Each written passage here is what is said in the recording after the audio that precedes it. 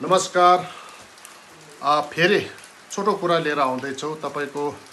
हिजो अस्ति तपाईको गोले साहबले उहाँले जुन चाहिँ अलटमेन्ट सबै त्यो जुन चाहिँ यो ग्लेसियर लेक आउटब्लस फ्लड भएकोमा चाहिँ सबै हाम्रो डिसी साहबहरुलाई चाहिँ 10:40 मा उहाँलाई चाल पाएर 10:40 मा उहाँले अलर्ट गर्नु भएको भनेर त्यसरी कुरा राख्नु भयो र म स्वयं अहिले हाम्रो नर्थको डीसीलाई मैले खुद भेटे कुरा सोधे उहाँलाई तपाईले कति बजे अलर्ट त्यो अर्डर बाटीबाट खबर आयो भन्दा उहाँले भन्नुभयो 12 बजे आउनु भयो भन्नुभयो। तर अब सारा दुःख लाग्यो तपाईको यो यसरी ब्युरोक्रेट्सहरु तपाईको डीसी साहबहरुले उहाँले यसरी नेग्लेक्ट गर्दा उहाँले त्यो पाको त्यति बेलै पाको भए चाहिँ चुङथाङमा तपाईले त्यति बेला नि मान्छे पठाएर अलर्टमेन्ट गरेर चाहिँ तपाईको पुरा अलर्ट गरेको भए चाहिँ तपाईको त्यो हाम्रो के भन्छ किन माथि राति 1:30 तिर आएको अन्त उहाँलाई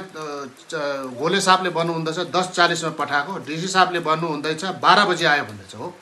र त्यो अहिले त फोनको बरमा पनि हुन्छ नि तपाईको त्यति बेला नि अलर्ट गरेको भए चाहिँ तपाईको त्यति बेलाको त्यो ड्यामको पानी चाहिँ छोड्नु हामीले छोड्नु पनि सक्थ्यो त्यति बेला छोडेको भए त यति सारो ड्यामेज नहुने र जसरी पनि ड्यामेज भयो तपाईको। अस्ति मैले एउटा कुरा छुटेछ तपाईले अहिले देख्नु हुँदैछ नि तपाईको हेर्नुस् त त्यो एम्युनिसनहरु कति जना मान्छे त्यो टिस्टामा बगाएर खोलाएर त्यो बलुवाको त्यहाँ फुटेर मान्छेहरु उता जयगाउँतिर हेर्नुस् खुट्टा सबै नानीहरु मरेकोहरु देखाउँदैछ।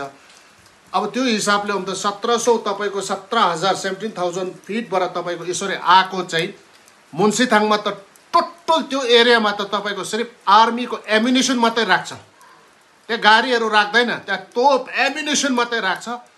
त्यो हिसाबले त्यो स्पिडमा गएको किन त्यो मुन्सीथाङको आर्मीको पनि डल्लै लौज त्यो हिसाबले हो भने त जहाँसम्म मलाई लाग्दैछ त्यो 17,000 को फिट र तपाईको त्यो 5,870 फिटमा त्यो आउँदाखेरि त त्यसो भए त्यो एम्युनिसनहरु बमहरु पनि आएर मलाई जहाँसम्म त्यो पनि फुटेर साथमा त्यो कतिवटा ओह्रालो गएको जस्तो मलाई त्यसले गर्दा ड्यामेज बेसी भएको छ तपाईको नि।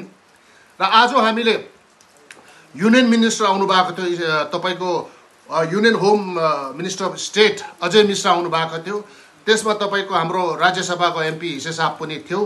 उहाँ म लगायत हामीले भेटेर सिक्किमको कुरा राख्यौं, हामीले दुखा पोखायौं, उहाँले पनि पखाउनु भयो, हामीलाई बजेट ढिलो दिनुभयो, तपाईले अलिक नेग्लेक्ट गरेको जस्तो लाग्यो हामीलाई। हामी Indian we used to feel proud, तर तपाईले अलिक नेग्लेक्ट गरेको जस्तो लाग्नु भयो हामीलाई लाग्यो। र यो 44.5 त के हो र के पनि हैन भने त उहाँले भन्नुभयो यो चाहिँ एनडीआरएफ र एसडीआरएफ को कुनै के भन्नुभयो।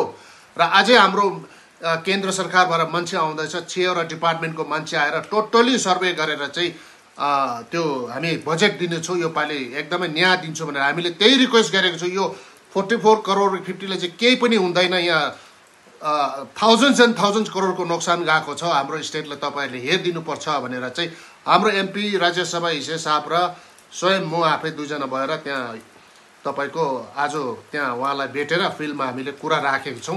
र आज यति भन्दै मेरो कुरा यही राख्छु। धन्यवाद।